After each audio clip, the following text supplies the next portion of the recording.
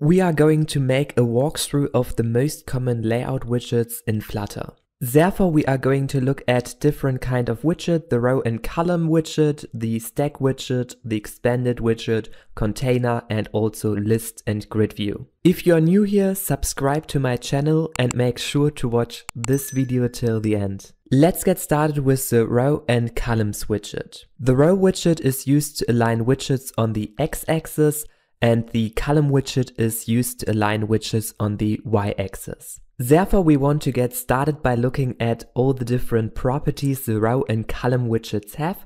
So here we have first of all main axis size, cross axis alignment, and main axis alignment. First of all, we have the main axis size, and here we can set it first of all to a value of min. And this means that all the children widgets are shrinked to the smallest possible size. However, if you set it here to maximum value, then it simply takes here the whole size it can get. Furthermore, we have the main axis alignment and cross axis alignment, what we want to look at next. Here you can change between the start position, the end position, and the center position so that all of your widgets are positioned at this location. You also have the space between property, and then the free space is equally distributed between all of your children. So here we have the same space, and also on the left side we have the same space.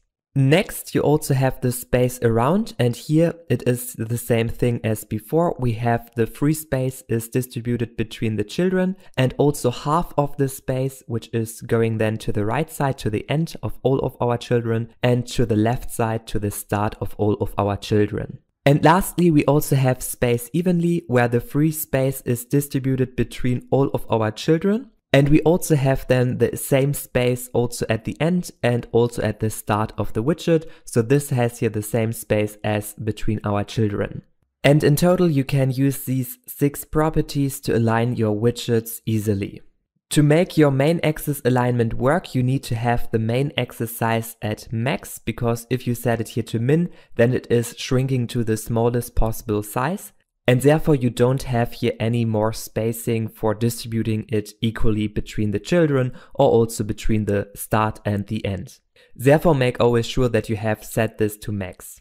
Secondly, you also can set the cross-axis alignment, and this can be also used if the main axis size is min or max. This doesn't matter, because the cross-axis alignment is this time aligning it vertically. And right now we have all of our widgets vertically at the start. However, you can also put it to the end or to the center. And lastly, you can set your properties to stretch it then vertically and fill all the remaining space. Let's also look at the column, and the column is aligning then its widgets vertically instead of horizontally. Like before, you also can set the main axis size to min and max, and this time it stretches then also vertically instead. And also if you have here your main axis alignment, it is also vertical instead of horizontal, and you can also use here exactly the same values as before. Your cross-axis alignment is this time horizontal, so you can also change here between the values start, end, and center. And lastly, you also can set it to stretch to take here all the available space horizontally. So in total, we have the row widget, which is aligning widgets on the x-axis, and we also have the column widget, which is aligning widgets on the y-axis. Next to it, we also have the stack widget, and this is aligning widgets on the z-axis. Therefore, I have created here an example with different colors and sizes. So first of all, we have here this red color, and this has in the smallest size. And then we have another box which has the color yellow. And also we have a large box, and this has the color green. Within the children property, you put then all the widgets inside which should be drawn first. So in our case, the green widget is drawn first, then the yellow widget is drawn on top, and lastly we draw then the red widget on top. If you would revert the order of your children and put first of all the red widget, then the yellow, and then the green, then you will see only the green widget, because this is drawn on top of every widget, and then you don't see the yellow and red widget anymore. Now let's also look at the different properties of the stack. First of all, we have the alignment, then we have the margin, and we also have the clip behavior. With the alignment, you can align all of your widgets to a specific corner. So for example, here we have top start, which means all of the widgets are aligned to the top left corner. You also have here top center, then all are going here to the top center edge, and also top end, also center start to put it here to the center and then to the start position. You also can set it to center, then everything is around the center, and so on. So you have here different kind of choices. If you want to align your widgets more flexible, then you also can make use of positioned widgets. And therefore we will look at different examples how we can set the different properties top, bottom, left and right. We want to start by only putting the value top and left, and then it is aligned to the top left corner. And you also can set then a different value, for example 10 pixels or 20 pixels, and then it is simply going 20 pixels from the top here and also 20 pixels from the left side.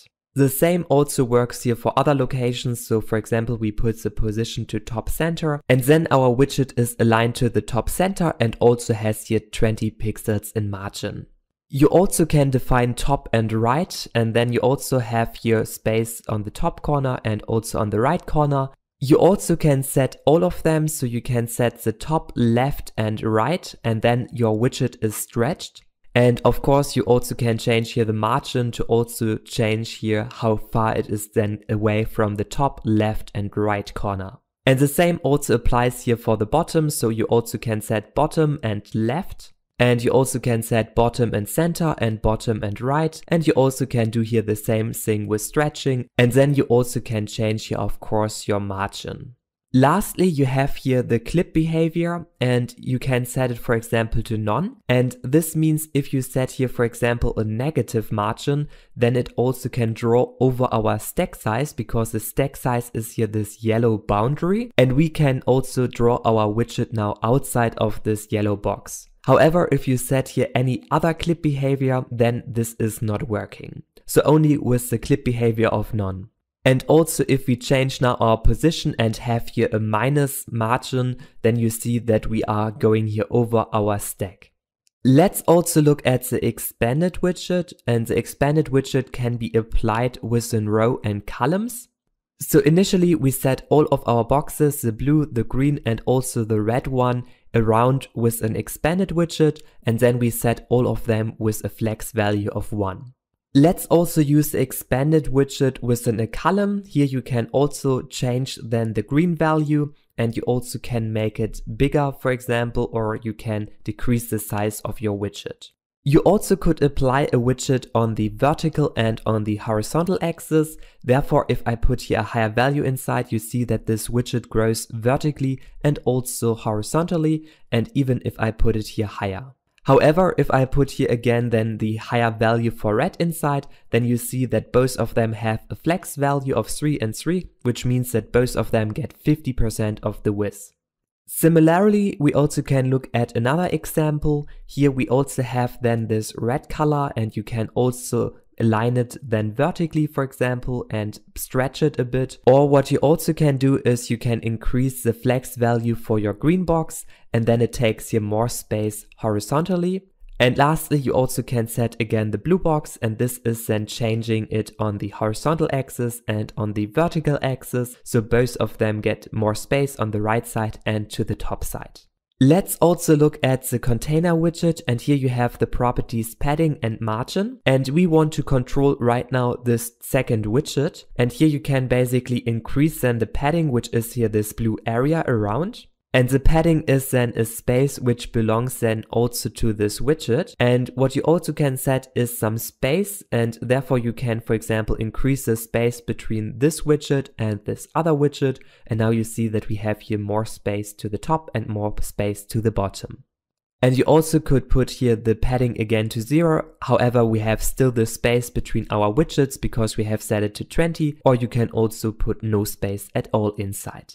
Lastly, we also want to look at the list view and the grid view. And the list view is simply displaying then widgets vertically, and you also can scroll them. And secondly, you also can change here the scroll direction of your list view and put it to horizontal. And now our list view behaves like a row, so it also stretches horizontally. However, we also can scroll here if you have a list view. Another widget which you can use is the grid view. And here you can basically put then the scroll direction also to horizontal, which means you can scroll here horizontally. And you also have this property of cross-axis count. So you set here the cross-axis count to 3 items. So we have here 3 items under each other, and you also can increase it or decrease it.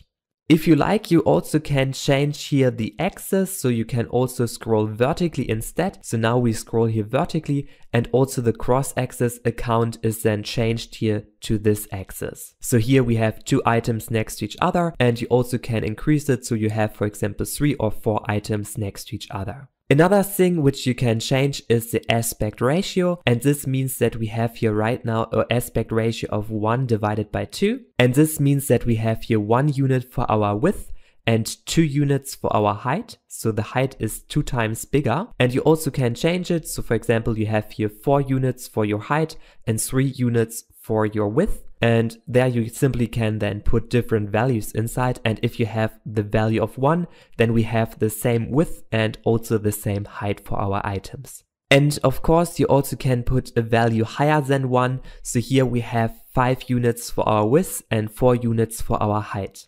And here I also can decrease then again the cross-axis account so that it looks better, because I don't have here so many images in this list view inside.